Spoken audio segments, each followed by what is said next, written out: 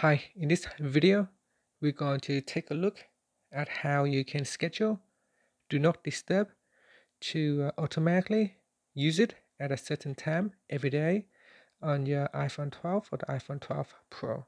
First, let's go back to your home screen by swiping up at the bottom of the screen. Then on the home screen, tap on Settings. Now in Settings, you want to go down.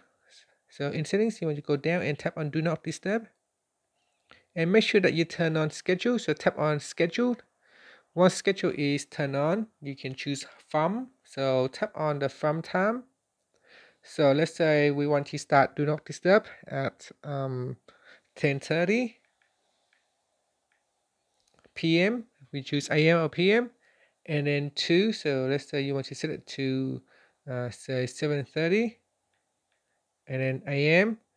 And then here you can also choose to turn on or turn off dim lock screen. So let's say here schedule turns on Do Not Disturb for the time period you select. Dim lock screen darkens the lock screen and sends notifications to notification center during that time.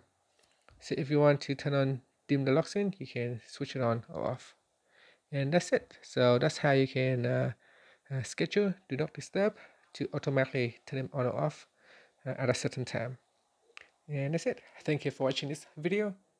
Please subscribe to my channel for more videos.